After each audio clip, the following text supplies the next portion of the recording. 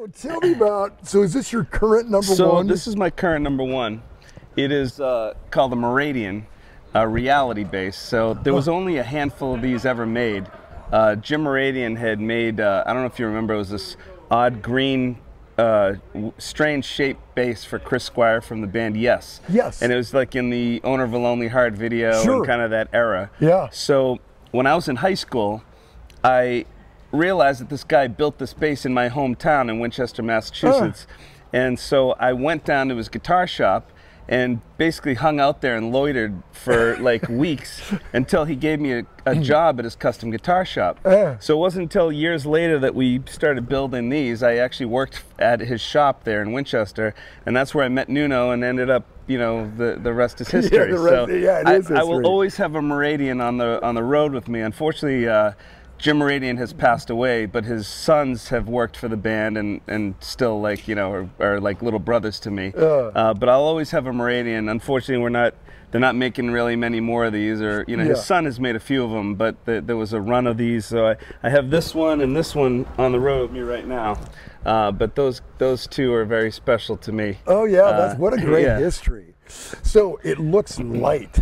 It's not bad. You want to check it out? It's made of alder. The body. Yeah, it's not bad, not quite the crippler that a lot of basses are. And these two actually have another particularly kind of cool story. Jim Mouradian and I, we were making this run of basses, and I approached Tom Hamilton from Aerosmith and said, "Hey man, you want to?" You know, he actually came down to the shop and we said, "We want to build another Massachusetts guy." Yeah, this is another Boston guy. Yeah. So I said, why don't you come down and check out this bass? We want to, you know, give you one. If you like it, you know, play it in a video or whatever. Yeah. So he came down in a silver Corvette. And so he said, oh, we'll paint it the same color as your Corvette. So we painted this bass and I gave it to Tom. And then years later, it was like, you know, I'd say 2 years ago. And I said, hey, Tom, do you ever still play that bass? He goes, you know, the guy's had like 100,000, basses. So he's like, you know, honestly, it's there at Vindaloo, but I don't really play it live.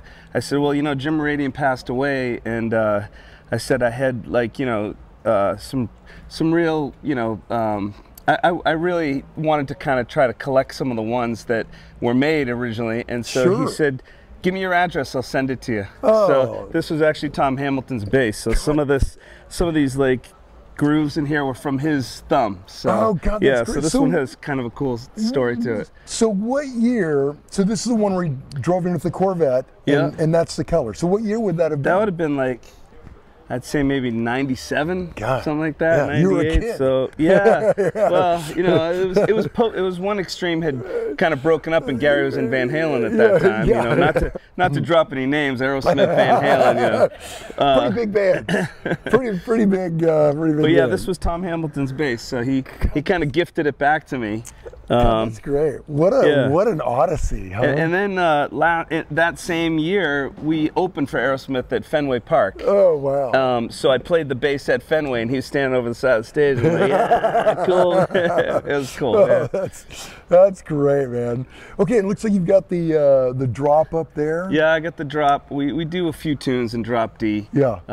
Couple off the new record, and then you know, a couple of the old tracks. Sure, You know. but you've always been a loyal 4-string guy for the most part. Yeah. I've only owned like one 5-string. Yeah. And even now, like, you know, we're on the road with Living Color, and Doug Wimbish hands me his brand new Spectre 5-string, and I'm like, dude, I can't play this thing. I don't know. Like the 5th string always just really confuses me. Yeah, I just haven't spent enough time with them, you know. Yeah, it's like, oh, it's supposed to be E.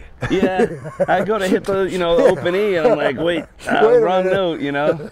Go to do a scale, I'm like, I'm in the wrong key. I don't know what's happening here. So. That's great. So, okay, tell me about, like, what pickups did you choose on this? Well, we always put the EMG PJ setup. Yeah. And I think there's a EMG, like, tone circuit and stuff in here too. So it's active electronics in this guy.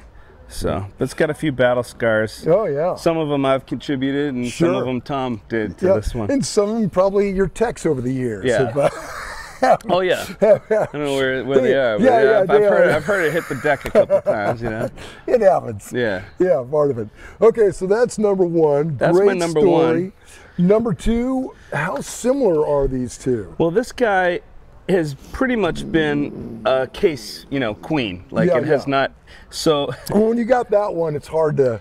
You know, at the time, and you know, it sounds like I'm making this up, but at the time when Gary joined Van Halen, I did the same thing with Michael Anthony. And I said, and it's not like it's not a great bass, but you know, these guys had so many guitars thrown at them over the years, and Mike had his thing or whatever. So I said, Mike, I want you to check out this bass. So Jim Mouradian and I, we built these at the same time. Oh, really? And painted this one the color of Jim's 442, like it was his cool classic car. Yeah.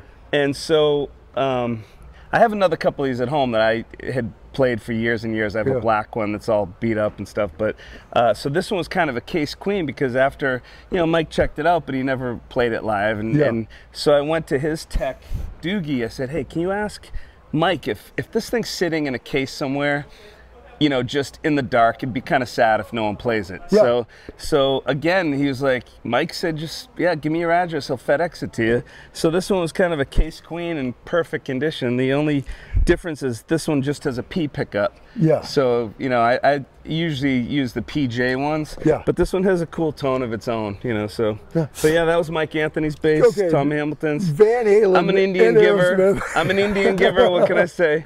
But no, they were cool about it. That's, I mean, that's the way it should be with endorsement instruments. Like if they don't speak to you. Yeah, it'd be sad if this was sitting in a case, you know, in the dark in the warehouse somewhere. Yeah. And this one actually was sitting in Steven Tyler's vocal booth at Vindaloo, like propped up against a case or something for years. The things it saw. Yeah, and so, but yeah, this one just was in a case, you know, so it's like, it looks like brand new, and you know, it just had some real significance to me to try to get these back, you know. Oh yeah, hey, those are 2 very cool stories. Yeah, Okay. no, they're pretty cool basses.